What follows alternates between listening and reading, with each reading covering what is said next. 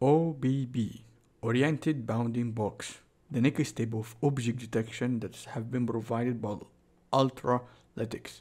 This new release has been like, I think 2 weeks already, and it's kind of like will be that new trend for 2024. So today we're gonna create a custom oriented bounding box for object detection on bots. The minute I have seen this object detection on the aerial views of bots, I was like, honestly, it was insane. It was like something out of like CIA movie, like Jason Bourne, if you know this movie, and it was kind of cool. So I kind of read a little bit about it. I found there is multiple new version of YOLOv8.1 or 0.1, which is supporting the oriented bounding box. So what is oriented bounding box and how it's work?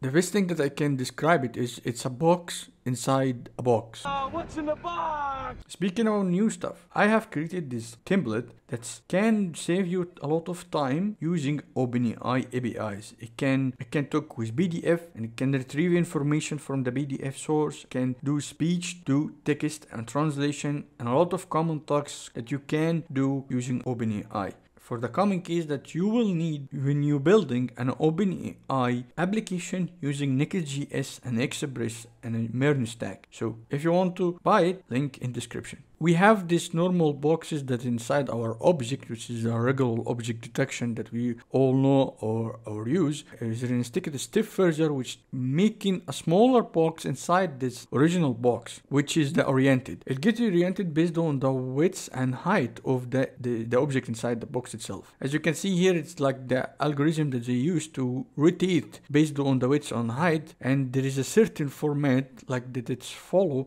for the data sets that we have to create. It goes the class index first, then x1, y1, x2, y2 until it's x4 and y4. This is the new format only for the version 8.1. This is supported oriented bounding box dataset format. If we're gonna look at the label files for the dataset that we have, we should end it with something like this. Like the first thing is the index of the class, whatever classes that we have is in the x and the y, the x and the y, the x and the y, and x and y. And it's very simple and straightforward. We can create something like this. It's not gonna take a while. We can create it in like 10 minutes. So without further ado, let's go.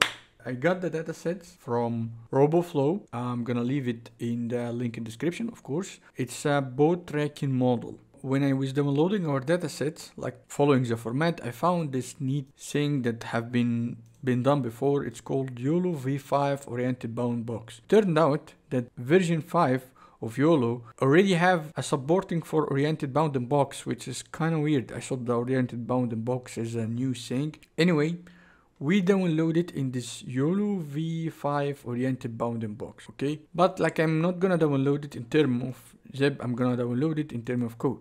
So create your account, go in your dataset, follow this what I told you. Basically, we're gonna use these 2 lines. We don't need the rest. I'm gonna show you how. Right now, let's take a look at code. We're gonna need a GPU Google Collab that's running. I have to check on it by using NVIDIA and tell us what type of GPU that we have on the memories used that we already have. Like we have 15 gigabyte of RAM, which is good. It's a T4, regular T4. I'm using the free version. Okay, then I set up the home as usual. Then I install both Ultralytics and Roboflow. When you install both Ultralytics and Roboflow, you're gonna get some sort of error. All you have to do is just go to the runtime and restart the session. That's it. Then run one more time the environment. Then we're gonna import all the stuff that we're going to use. Supervision, Roboflow, the Ultralytics, and the Python for displaying the images. Then I want you to log inside your Roboflow account and leave it open. Then go back here and type Roboflow.login, then invoke this Roboflow, a class that we imported here, and it will basically, because I already logged in, it was gonna tell you that like there is gonna box that show up, and inside this box you have to click. Then gonna open another page that will give you this kind of authentication code, and you copy it and put it inside the box, and voila, and you are logged in with your Roboflow account, and you can download datasets that you need. We have to make sure the dataset that we are using is with a high quality, because if this dataset is bad, the oriented bounding box will not work correctly. I have tried it on multiple datasets before. I tried football, I tried aerial views for airports. Didn't work that well because the dataset wasn't that cool, and I didn't have time to sit down and create my own dataset honestly this time. So I'm using the Roboflow one, and I found this boat tracking model right here. It doing what it said. It's basically you can do it to track ships and boats and all this kind of stuff. It's not a big dataset. If you look at it, it's just overview over here. It's just less than 400 image. It's very basic dataset in terms of size, but like it's doing what it should be. Then I set the dataset inside the dataset variable here. Here I have two datasets. They are the same data, but I just wanted to know that the boat tracking model one is the one that I downloaded. Okay, so if you enter it, you will find this format inside every folder. You will find images and label text, and we don't want that. We don't want it to be labeled text. So I created this small function that we're gonna put the entire path inside for each folder, test and validation and train, and it will turn this folder name from label text to labels. That's it. You just have to do nothing here. You just copy this, paste, or use it however you want. But then the next part, or next step, we're gonna turn this format of labels. As you can see here, we don't want this format in the X and Y is alright, but we don't need the label name of the class, and the class index is in a wrong position. It should be the first thing, and this should be deleted. And if it's a float, it should make it normal. This piece of code, I got it from another tutorial. It's very good, actually. I'm gonna leave the link of description for it. Like, please watch his video also. It's a very cool video. And what it do, it take this label that we have here, format, and turn it to this format. As you can see here, it turned this format from here to here. What it does, it delete the shape, delete the class, remove the class index from its end to the first thing to be here, so it can follow the oriented bounding box format that we saw. Like here, this is the first thing, the index, then the X and Y. And this is basically what it is doing here. Okay, so you don't have to worry about the format, but you have to worry about the quality of the dataset. We have to do this for each and every single folder we have. We have to do it one for training, one for test, and one for validation. And you don't forget that you copy this path and put the labels by the end, so it have to work. But before we do that, we have to put the class name or the classes that we have inside the dataset. Where do you get it? Simply, like if you open the folder of the dataset that you downloaded, you'll find a data.yaml file. Open it, copy this array, and put it here. Then hit running for each folder that we have, one for training, one for validation, and one for testing. If it's done, we can right now train our own model. I'm using the CLI of Ultralytics. There is a lot of options, but we have to give it the task OBB, which is standing for the oriented bounding box. And what we're doing is training, and the model that I'm using is the medium. There is multiple version of the Ultralytics new models. There is the nano one, the small one, the medium, the large, and the X large one, which basically the bigger they are, the more time that they will take, the better that they will be if you basically use the X better than the nano. Back to our code. Then the data, we give it a path to our data YAML, but before we hit run, you should make the data YAML file have the path, absolute path of your current folder for the dataset.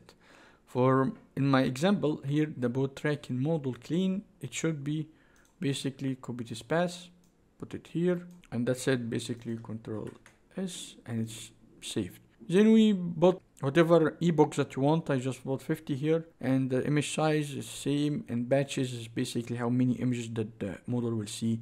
And I hit run, and it took me about like, I think it took me like 14 minutes, I think. I don't remember honestly. But anyway, after I'm done, I hit the results so I can see the results of the training. and it took me a while, so I can, as you can see, it's 3 and 6. It took me a while to get best dataset that I can find and use in this kind of tutorial. Then I took it a little bit step further. I'm gonna start to run this model on two things, the images and in a video. So I created a code that will basically, all I have to do, install by YouTube. It's a very neat library that download YouTube video and extract title and thumbnail. All the stuff is done by this small library. When you run it, you will see this box show up. You put the link there and hit enter, and it will download the video for you. Okay, I already downloaded a lot of videos, so I don't need to run it again. Here I am doing a run on the entire folder of images here. I am not doing the video first, but like I'm preparing for it. What I'm doing here is basically tell the model that we created inside that train 6 weight base.bt on a confidence level of 40, and the source of the folder is the bunch of images inside the test folder, and save it. Okay, it's saved on a predicted, and I created this small code also using supervision here that will basically create a grid for us that will display all these images together, because we can see it here. Like you can read it here. It's just a simple grid. I'm using the SVPlot images from Supervision. It's a wonderful library. If you haven't checked it out, I have a cool video. You can see it, a link in description. Also, you can see here it started to like basically doing the whole oriented as much as it can, as you can see in these images. Not that image, but this one here is basically a perfect example of it's trying to detect the oriented bounding box for these images. Some of these images not detected because I am training it on a very small amount of images. On 50 epoch, it's not a lot. If it's 100, it will be better. Now for a video, we want to run this model on a video so we can see it actually in live action. We have here then the base for the video that we downloaded. I'm gonna leave you a couple of links that you can download if you're following along, or I'm gonna leave it here on the Google Collab. And the output name, which kinda didn't work for me, but doesn't matter because YOLO basically bought this model, bought the result inside the prediction folder. Then I hit run here. I give it the model that we want to use, and I hit run and predict model, the base, and the input. Do its thing. Let's see the video in action. Results here, as you can see. Speed it up. As you can see here, it is detecting the ships the closer or bigger they get. It's not the best thing, but it's working as it intended, and it's actually doing its best to be oriented around the box or the ship that it detects. Here it's in the racing one. It detecting one object in a very good confidence level, and it's trying to orient itself. As you can see here, is a perfect example of it's trying to basically do its orientation as much as it can, and that's it. That's That's it. We have created a custom model for oriented bounding box object detection on a custom dataset. You can use it, of course, with webcam, or you can format it on a different thing, because I had got these questions before. There is the ability right now that they export the format in this table. You can export it to PyTorch, TorchScript, Onyx, OpenVenue, TensorArt. There is a lot here, and I think that is very cool. Also, I think there is you can use the CLI that's here in terms of the basically the code, like here YOLO export the model that we have in the format that we want to. Very straightforward. And if you want to read about dataset format, you can come here and read this and how to use it. Finally, thank you for watching. Hope that you enjoyed and learned something new in this video. And there is other videos here you can watch. You might like this one or you might like this one. Anyway, ciao for now.